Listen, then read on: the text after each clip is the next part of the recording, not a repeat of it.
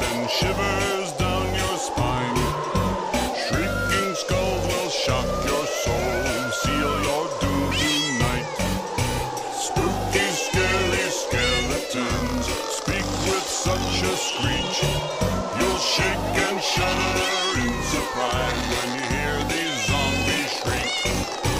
We're so sorry, skeletons, you're so misunderstood. You only want to socialize, but I don't think we should. 'Cause spooky.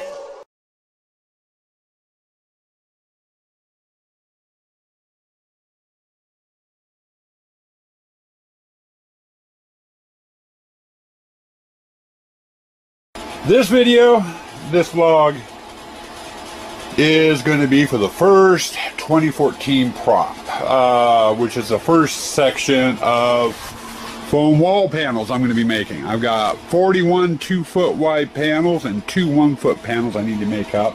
Thought I'd kind of run you over what I was going to be doing for this first set. Now, if you've seen my setup videos or my walkthroughs, you'll recognize this wallpaper. It's that scene setter, you know, plastic wallpaper you get. It's like 20 bucks for a 40-foot roll usually. Unless you get the specialty stuff, then it's a little bit more, or you get a little less. But that's the top piece, that's the bottom piece. And it's getting harder and harder to find this style of wallpaper, and it's one that's really popular in my haunt. So what I decided to do was try to replicate it to some extent. So I went through, took a bunch of this, cut out the pieces that I liked off the wallpaper, and then went and took them and ran them through my scanner and scanned out all the different pieces and the parts and what have you, all on paper, you know, and then I cut them out. And this one's stuck together, and it's not supposed to be stuck together. Come on, get off there. There we go. Like this one here is actually this piece here. It goes up there. Now I could, what I'm attempting to do is make some templates. I could take this pattern using a pencil and just hand sketch everything onto the foam. Would take forever to do that. You know, using a ruler and a pencil and, you know, looking at the picture and sketch it. 41 panels, it'd take me a couple of months to get them all traced out that way. The easier way of doing it was doing what I did, is taking the elements off the wallpaper I like, making a paper stencil out of them. And then what I can simply do is figure out where I want it on the foam, put it up there, trace around it, got it, and then I can do whatever detail work I want to do on it, you know, by hand. It makes it a little bit quicker that way and what have you. Problem is, with so many panels, I'm going to need a ton of these paper stencils, because these stencils are going to wear out real quick. One way of getting around that, it's a little bit more work, but it's a time saver, is I've got some 1/8" veneer, aka Luan. You know, it's 1/8" thick, some scrap I've got. And what I'm going to be doing is I'm going to take these, I'm going to use some spray glue, and I'm going to glue these onto the Luan. And then take the pieces over to my jigsaw and cut them out on the jigsaw. The Luan will act as a backer, and I can use it to trace, and the stencils will last through the whole build. Takes a little bit more time doing it this way because you got the time involved in cutting them out and what have you. But all in all, it ends up being quicker than having to go over to the foam, you know, and you get the idea. So my next step now is I've got tons of different pieces, what have you, that I went through, different elements off the wall. There's a wallpaper pattern, you know, what have you, some of the damaged areas, what have you. And I don't even know if I'm going to use all of those. You know, I won't know until I actually go and lay it out on the foam what I'm going to end up using. But so right now I got to get the paper mounted onto the wood, and then I got to get the wood cut out. That's what I'm working on now. So probably take me the better part of the day. Okay, boys and girls, end of the day on the 18th, I believe it is. Been out here all day long, getting these cut out. These are all my different patterns, what have you, that are going to be put together on that foam to get the panels I want. This one here is going to be for the wallpaper on the top. I've got these two here are the top and the bottom of the framework for the wainscoting. I got decorations for the cove, decorations here, here, and here for the pillars. Another ornamental piece for the pillars, and I went and took that skull and broke it down a little bit further because that's something else that's going to be detailed. And then some detail work for up at the top of the walls. So I got all my miscellaneous pieces together. Spent the last 5 days, 4 or 5 days, going over 20 out of the 41 panels. Actually 21 out of the 41 panels I made or cut. Getting the first pattern on it to get ready to start carving, and I figured I'd run you through kind of what I did. Now I showed you all the various templates and what have you that I cut out that I was planning on using. In the course of laying the first panel out, which took about 8 hours, believe it or not, because I kept changing things, reworking things, you know, redoing things, taking some things away, adding other things. Ended up coming up with some panels that were similar to that wallpaper I showed you earlier in the vlog, but yet was totally different. And I thought I would show you what we ended up coming up with. And it was this here. That was the first panel. And get out of the way so I'm not in the light. And as you can see, it's a royal mess all the way down. I've got the skull on here, which is like on the original board, and it had a flowery kind of print that went all the way down to about here. So I didn't like the flowery print on it, so I ended up taking that off and, you know, what have you. The cove was supposed to have a, or not cove, but chair railing was supposed to have a pattern on it. I didn't like that, so I took it off, and so on. I had a decorative trim piece that was supposed to go here in this area. I got rid of that. There was also a decorative flowery print on the corner of the molding, and I didn't like that. I thought I'd go bone, more like of a skeleton pattern. But that first panel took about 8 hours. After I figured out the pattern I wanted to use, I went over, and here was my next panel, and as you can see, it's a little bit cleaner, and I went through and fine-tuned them a little bit more as I went further along into them. But though that is the basic pattern that the first 21 panels are going to have, the other 20 panels are going to be part of the this set. Going to be pretty much the same layup, you know, with the wainscoting down below, the cove, and the wallpaper design. It's going to be totally identical that way, except it won't have the pillar on it. And what we'll be doing is I'll have one panel with a pillar, one panel without, and I'll just kind of alternate it. My measurements and stuff all work out, and they should. My cove, or my trim on my wainscoting will line up. Okay, there we go. That's a little bit better. But you can hopefully kind of see how things kind of line up with those two panels together. But anyway, that's kind of the look I'm going for. Next stage from here, now that I've got these all laid out, is to sit down and actually start doing the carving and sanding on them. So I'll give you some clips of that. But that, I wanted to kind of show you the thought process. Like I said, the original panel with taking things off and adding things to it and what have you took me about 8 hours to get my pattern figured out. After that, it took me 2 hours for the next panel, and as I went along on it, I was able to, you know, shorten it up, you know, as I got more depth at drawing the pattern on there. It ended up taking, you know, time I got done, about an hour and 40 minutes just to sketch out one panel. A lot of work, got a couple of blisters out of it, but it ended up working. So I'm going to start doing some carving, and we'll give you some shots of that and some of the finished product too as we go along.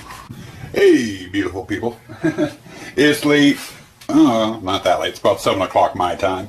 Just getting done with dinner. Prior to dinner, I got my carving done on the first panel. Figured I'd kind of give you a lay down version of a look. First panel, usually when I do the very first panel, I'm playing around a lot with the depth. I set the bit on the Dremel, you know, to do the inlays and stuff. And there's a couple areas on here I'm going to be messing with. They'll be different on other panels. The first one is this area right in here. I did kind of like a stair step, you know, where I just backed the bit off a little bit, you know, so it'd be more of a raised area. And ended up not liking it. Just not a big enough stair step. So I'm going to have to kind of mess with that, I think, and I'll adjust that on future panels. The other one was on the pillar here. Now, when I paint this, the wallpaper effect down the sides are going to be two different shades of red. The face of it is going to be a lighter red, to where the routed out parts I did in here are going to be a darker red. So those turned out just fine. In here, on the top part of the pillar, which are supposed to be the bones, the bone field, the bones are going to be in white, or a grayish white, and I was thinking about doing a dark, almost a blackish purple color for the top part of the pillar, while the cap and the base, the fluting, is going to be a grayish white color. You know, so that will differentiate, you know, the wallpaper on either side from the pillar. I'm debating, on the other hand, on maybe adjusting my Dremel a little bit more, so my depth on the detail work on the pattern on the wallpaper is different from the what I routed out on the pillar. I might make this a little bit deeper than what this is, because right now they're pretty much at the same level. Though, you know, like I said, paint would, you know, show it off a little bit more.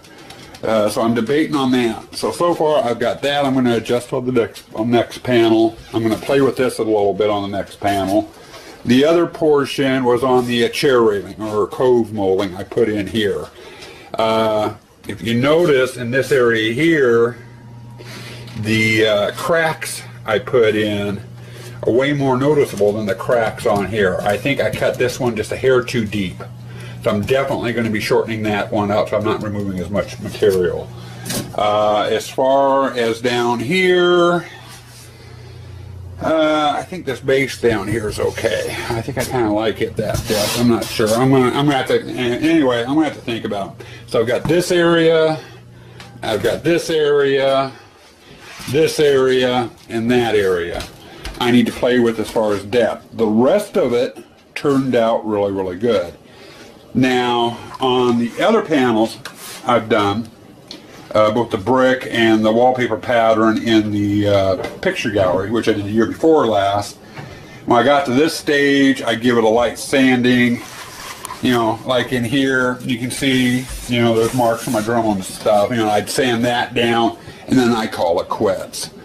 Here with this one, though, there's going to be a lot of sanding involved.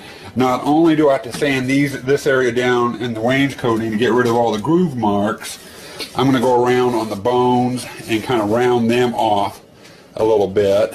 So the whole frame here will get rounded off. I'm going to round off this area a little bit. This area will get rounded off. The molding here on either side of the chair rail is going to get rounded. And I'll probably come in and do a little bit of work on the bones in here and kind of give them a rounded look as well. That's what I'm going to work on next. Now, time frame for the carving. This being my first panel, it took longer than it normally would. You know, always is. The very first one always takes longer, and time you get 2 or 3 of them done, your time speed picks up. This one here with this pattern took about 4 hours to carve, roughly. Now, in between 3 to 4 hours to carve. I'm expecting by the time I get this project finished, you know, I'll have that cut pretty much in half. You know, I'm still kind of feeling it out, testing depths and everything else. Okay, the sanding I had planned to do on the board didn't take as long as I thought. So I figured I'd show you the finished product, or semi-finished product. You know, I got those changes I mentioned on the carving and stuff. But here we go. One new wall panel. And I did do a change here on the bone. I had planned to go around and round these bones off too. And with as small as they are, if I start sanding them, there's a good possibility they're going to chip and break up and I'm going to lose bones. You know, the foam crumbles real easy. It doesn't take much to break it. So I figure I'm going to leave those just the way they are, as well as the skull. I'm going to leave the skull just the way it is. You know, sanding this upper edge up here is okay. I'd have no problem. There's a lot of meat there. But when you start getting down around the eye sockets and stuff, I think it's just best to leave that as is and give it the same treatment I do the bones. You know, painting them a bone white or a white color, and, you know, painting the eyes and the mouth in black. And I think I'm just going to leave those just the way they are. This detail here, I kind of rounded off the corners, and I rounded off, and get you a better camera angle, I rounded off over the cove molding, or chair molding. And like I said, this inlay here, I'm not going to cut it as deep on my next panel. I'm going to leave it a little bit more raised. And then the box here on down on the wainscoting is also rounded off all the way down. And then I did the detail here as well. I rounded it off. And then with this here, I think I'm not going to cut my grooves as deep there as well. I'm going to do those a little less as well. But all in all, I don't know. I might leave them like that. I do kind of, in a way, I kind of like that look with the line cut in there. To get the rounded off groove section, I could sand it down more and get those a little bit wider if I want. And some of the later panels I might end up doing it.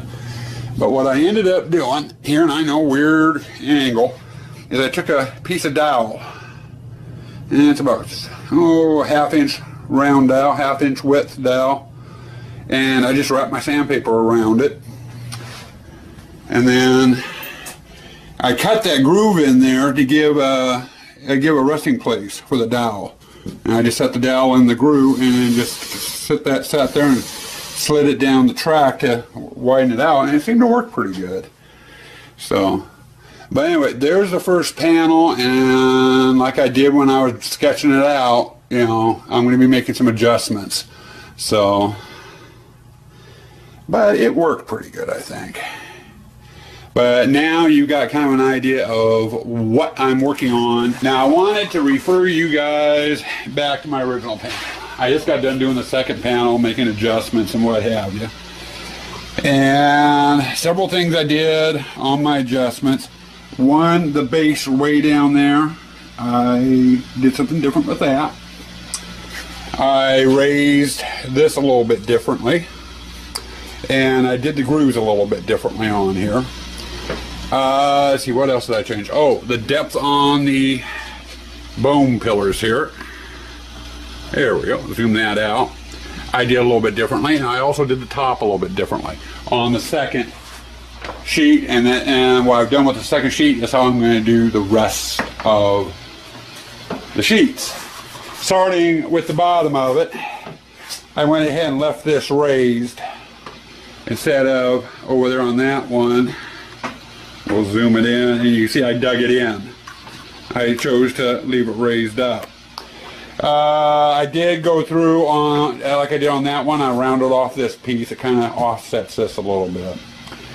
Let's see, as to the grooves on here, you'll notice some of my Dremel mark I made here.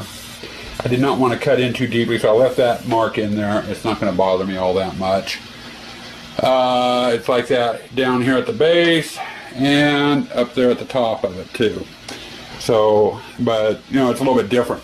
On the original panel I had the Dremel set a little deeper so you can see the groove of the Dremel down the pillars. Now I could, if I want to, and I just might do it, take some clear caulking and just fill that Dremel mark in so you don't see it. In fact, I think I am going to do that. You know, once it's, you get the clear caulking in there, get painted, you don't even see the mark. So I might do that. This here, I backed the Dremel out so it's not so deep, so the cracks end up showing up a little bit better. And I left the Dremel bit at that depth, which is deeper than what I did the wallpaper marks at, and went and did the bone field. So it's a little bit deeper, and it stands out a little bit more.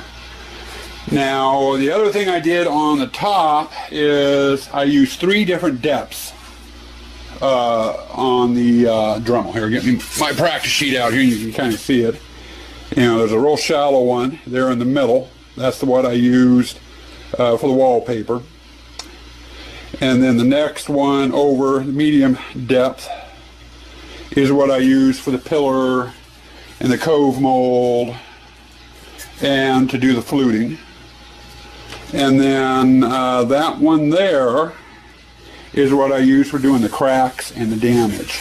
And what I did up here is the original picture had 5 different tiers. There was 2 different stair steps there, and one, you know, so 5 steps. And I decided I'd break it down into 3 steps.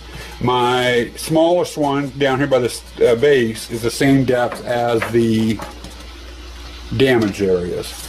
This area here is actually the same depth as this part of the pillar, and on the cove and on the fluting. And then this last piece, raised piece, is the same depth as the wallpaper. And what I'll end up doing is after I get that paint, I'll just draw some black lines in to emphasize it. Probably should have just left that the same as what I did down here at the base. And I don't know, maybe further down the line I might do that. I don't know. But for all intents and purposes, this is what the panels are going to look like from here on out. And I thought I'd give you a little bit of a look at it. With the only changes I'm going to make is I'm going to put some clear caulking in these spots here to hide the Dremel lines and smooth that out, you know, on both ends. And I might just say the hell with it and leave this as is too, you know, like it is on the bottom, so it kind of matches a bit more.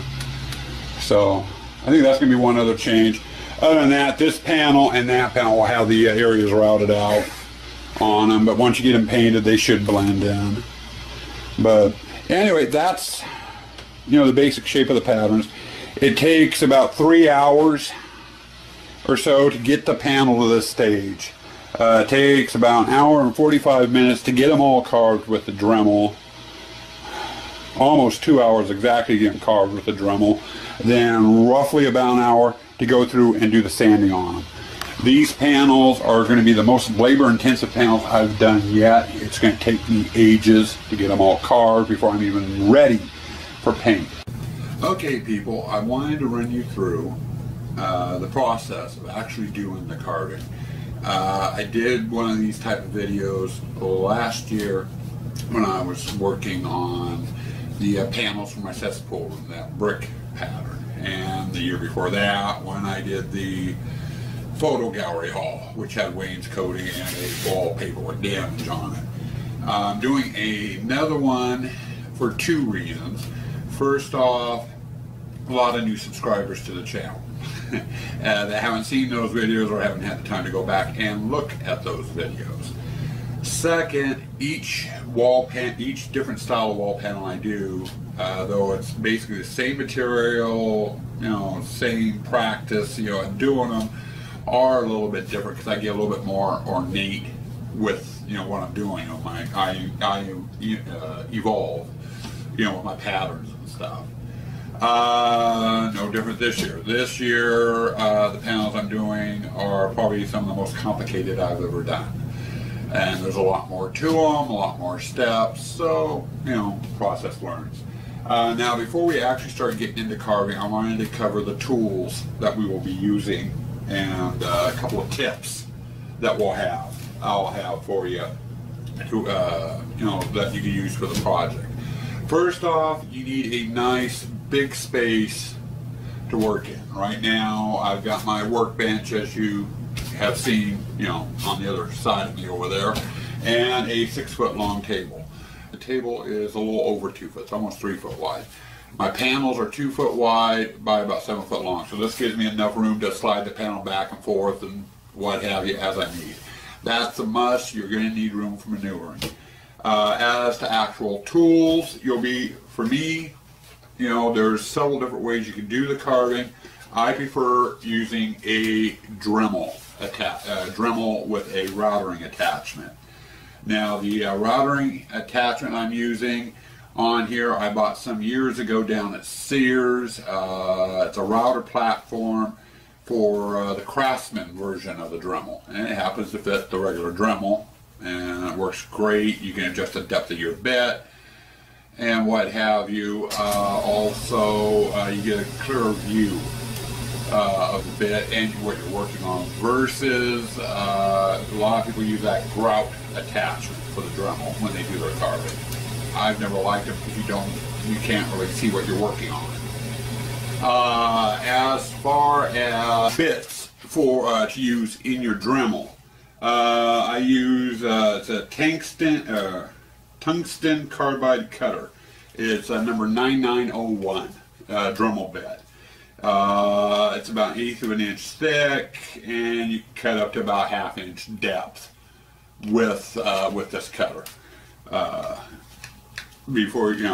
So it works good because I'm using 1 inch thick foam insulation.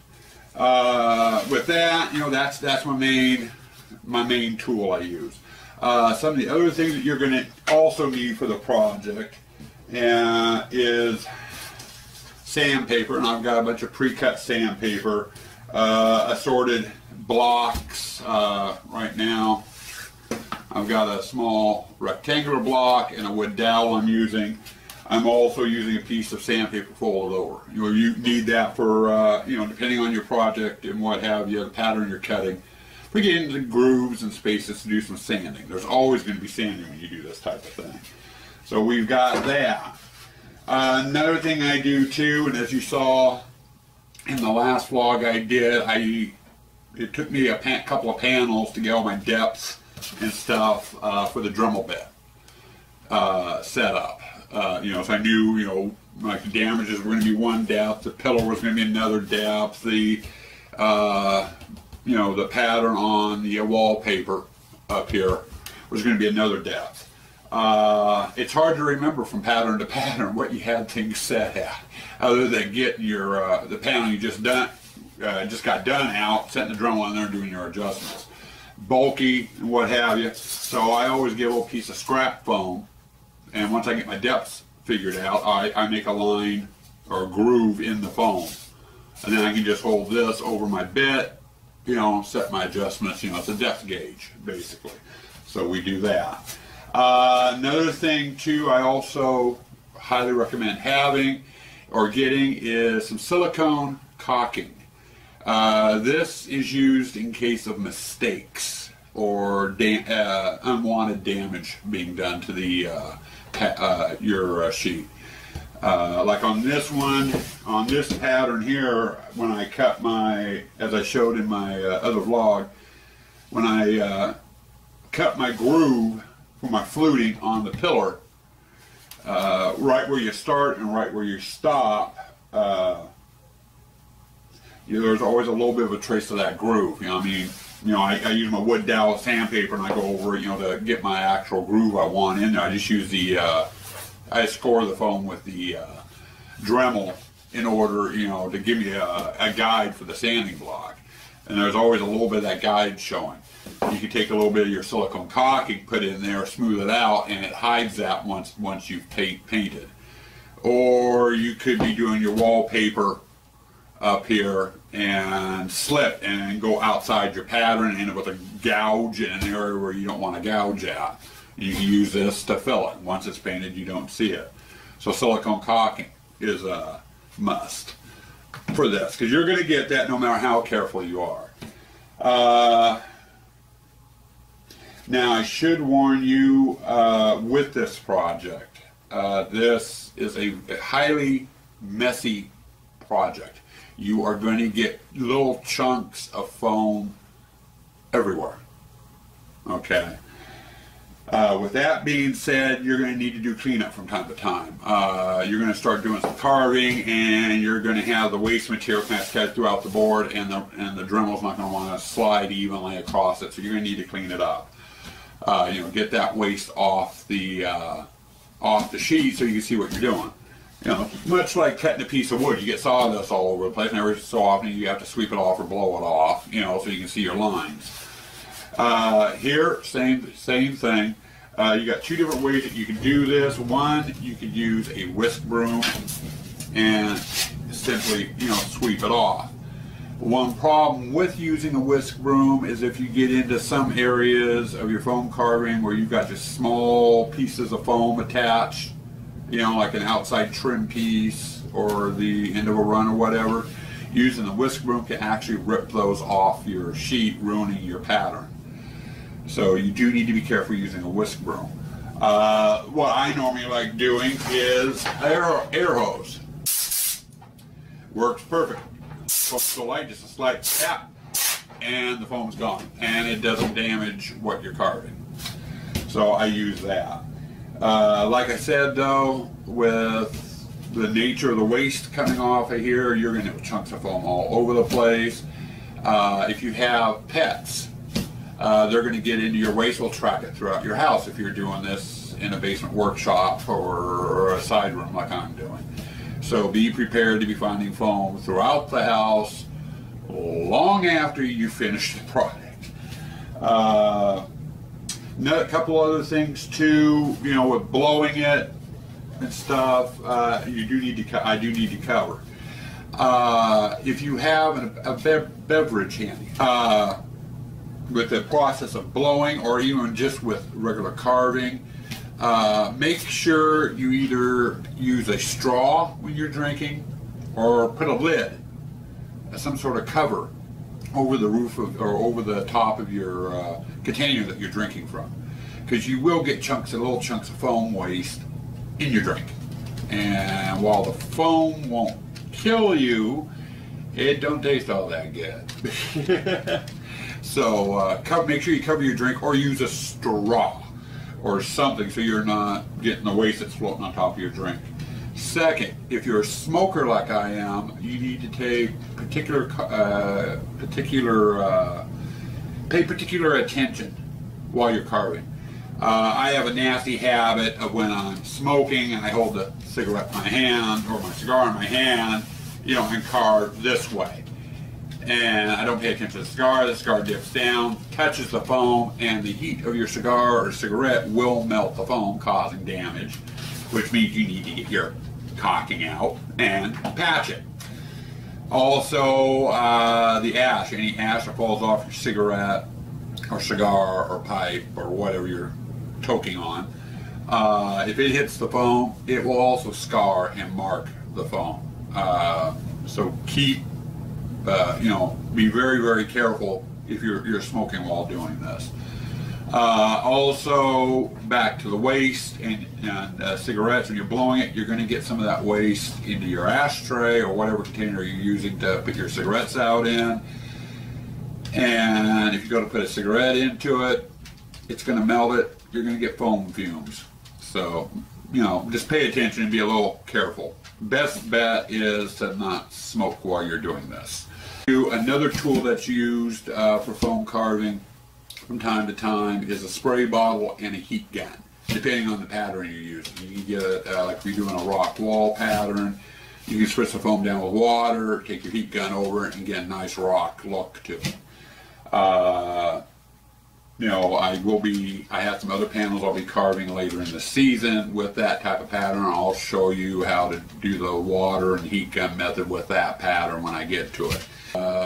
This section, the section you're about to see, is going to be in fast forward. so it should shorten down the length. I'm guesstimating about 2.5 hours to 3 hours to go from the stage we're at now to the finished stage, which you've seen already in my last vlog. Now we're going to be doing some carving with the Dremel, and then using assorted sanding blocks and sandpaper to achieve my final look. Oh, one other thing too, before we get started with that. Ear protection. Almost forgot about that. That's an important one. This Dremel gets noisy. You're going to be, within about a foot or two of the device. I would recommend ear protection and eye protection if you choose. With this type of material or stuff that we're using, you don't have to worry so much about the eye protection.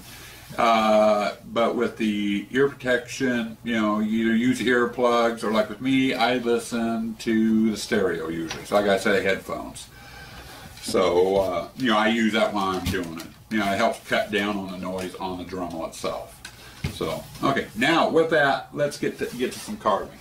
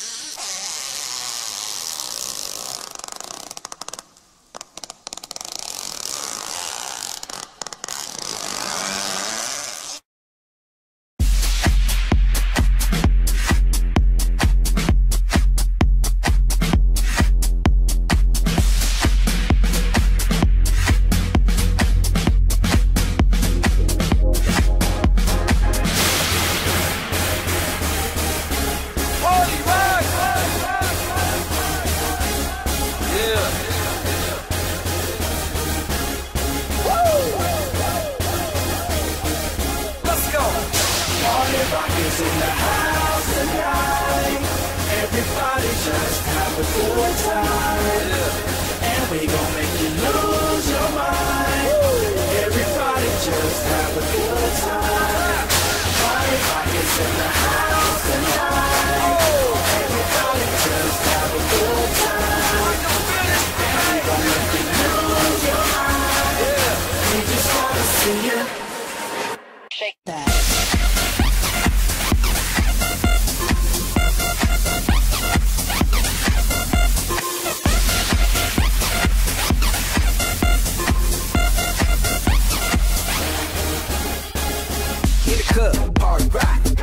Girl, she on the jock, Now stop when we in the spot. Booty moving weight like she on the block. With the Drake, I got to know. Top jeans tattoo, cause I'm rock, half black, half white, down now. Gang of money, open up. Yeah, I'm running through these halls like Drano. I got that devilish flow, rock and roll, no halo. We party rock. Yeah, that's the crew that I'm repping on the rise to the top. No lead in our Zeppelin. Hey, party rockets in the house tonight. Woo. Everybody just have a good time. Yeah. And we gon' make you lose your mind. Everybody just have a good time. Let's go. Party rockets in the house tonight. Everybody just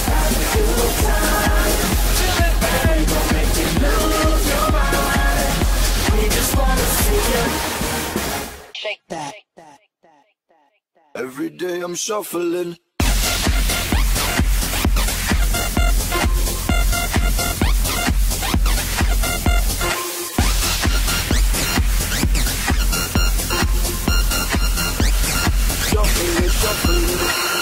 Step up fast and be the first girl to make me throw this cash. We get money, don't be mad. Now stop.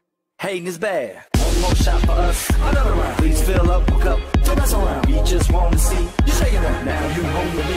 You naked now. Get up, get down, put your hands up to the sun. Get up, get down, put your hands up to the sun. Get up, get down, put your hands up to the sun. Put your hands up to the sun. Put your hands up to the sun. Get up, get up, get up, get up, get up, get up, get up, get up, get up. Put your hands up to the sun. Put your hands up, put your hands up, put your hands up,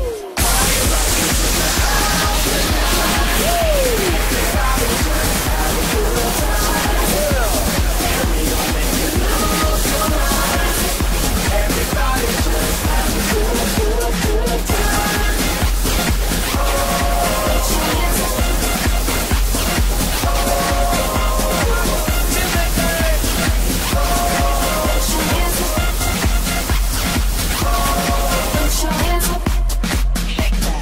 Every day I'm shuffling.